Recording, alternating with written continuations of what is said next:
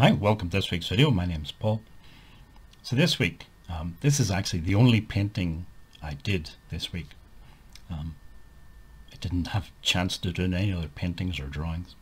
I was busy with some writing projects, which is good. I enjoy writing as well. It's something I've got into more this year. It helps to bring in a little bit of money as well, which is good. But sometimes it does mean I'm busy and I don't have time to do art. I used to live in Japan, mostly in Tokyo. I lived there for about 9 or 10 years, and then I moved further south to another area of Japan called Kansai, and I lived on the outskirts of a city called Kobe. But Tokyo, living in Tokyo, it's a very big city. It's big both in terms of physical size, but also in terms of the number of people who live there. And it's surrounded by other cities. For example, south of Tokyo you have Kawasaki and Yokohama, and then sort of northeast of Tokyo there's places like Chiba.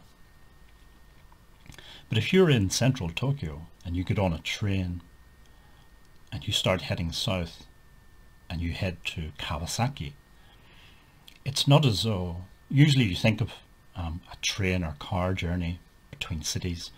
You're in the city centre, and then you're in the suburbs, and then you're out of the city, maybe in some rural area, and then you start going back into the suburbs of the new city and then into the city centre itself. If you're traveling from central Tokyo to Kawasaki, that doesn't happen. There are suburbs, but there's no rural space between the two. Basically, there's a river, the Tama River, and once you cross that, you cross from Tokyo into Kawasaki. But if you didn't know that, it's just one big concrete jungle. There's nowhere. There's no green. There is, well, I say there's no green. An example, I used to live one part of Tokyo. I'm not going to say where I live, but there was a small park for children, and it had, like swings and slides and all of those sorts of things that children's parks have. It was quite small, and it was underneath a huge, I don't know what they're called, flyover or an elevated road or street. Quite a busy 4-lane highway really. But this little park was just a concrete park, but they painted it green. So they painted the concrete green. And that to me is an image that just sort of sums up living in Tokyo in the concrete jungles. But I guess what I'm trying to say is in Japan, of course you have Buddhist temples, and you can go and stay at some of these Buddhist temples and do maybe a weekend retreat or a week-long retreat where they will teach you some things about, say, Buddhism, and they will teach you about meditation. So anyway, I decided to go off and do one of these courses one time, and if nothing else I thought at least it'll get me out of the city for a couple of days or so.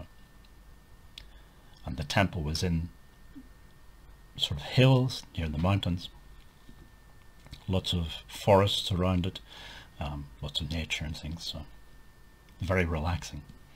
But I found that meditation just, I don't know why, maybe I needed more time or something, but it didn't work for me. It didn't really do anything for me. But some of the ideas I think I get from art. So when I'm painting, it's a good chance to sort of slow down and think on just one thing.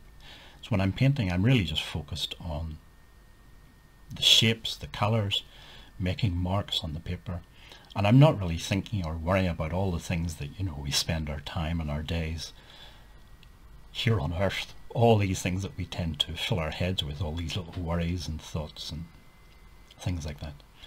When I'm doing art, all of that disappears and I'm focused just on the artwork.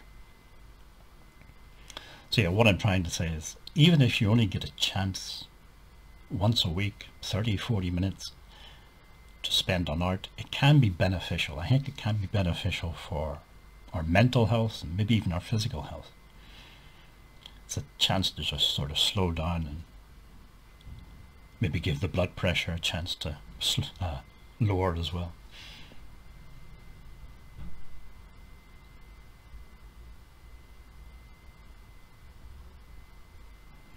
So in terms of this actual painting, again, there was no reference or anything. The idea was I wanted the foreground of the painting to be a bit more abstract, and the idea of this is the edge of a field, it's more natural, and then you have a bit of a hedgerow and then the field itself in the background. So the bottom part of the painting, that's why I'm doing all of this flicking of paint and scratching and things. I'm trying to create a more abstract, more chaotic feel to it.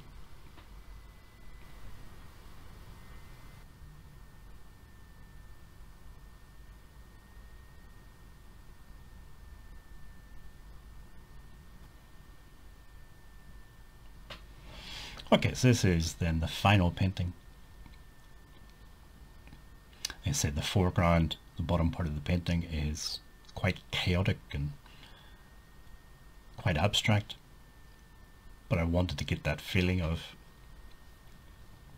something that's more natural, maybe on the edge of a field. The field itself, that middle part of the painting, is much less chaotic, more controlled. It's something that interests me, how as humans we work with the planet that we live on, and how we control nature and things. And then you have the sky as well. So overall I was happy with it, and I was especially happy to have at least the chance to do some painting and to create something. Okay, if you'd like to subscribe, just click on the big red button below, and hopefully see you in next week's video.